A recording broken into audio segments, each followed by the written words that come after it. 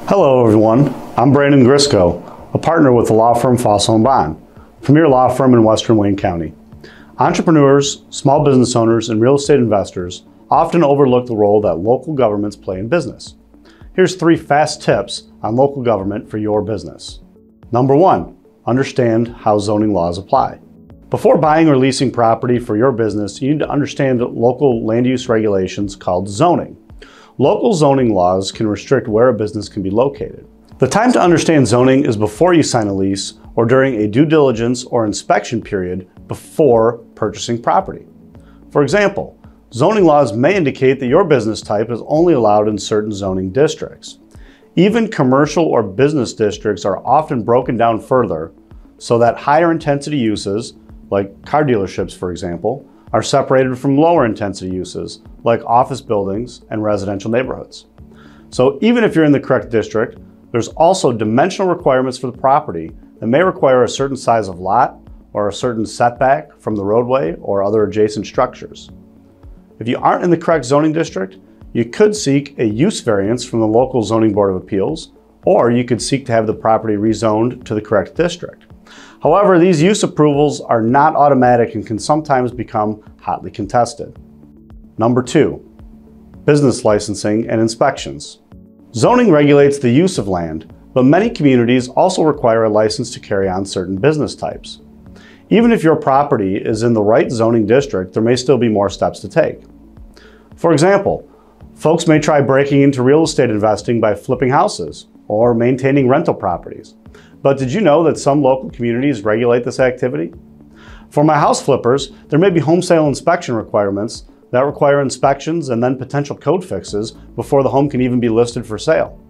And for the landlords out there, other communities have rental inspection programs that require each rental property to be registered with the community and inspected periodically.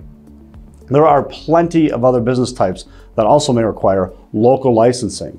These could be massage parlors, consignment shops, hotels, jewelers, tool and truck rental, and even food trucks, and more. License requirements for certain business types could include things like background checks, proof of financial responsibility or insurance coverage, and in some cases, even approval of the local police chief or fire chief. Again, it's best to be proactive in these situations. The time to find out if you need a license is before making any significant commitment in a particular community. Number 3, signs. Many businesses are community facing, which means they rely on customers or clients choosing to enter the business and then utilize its services.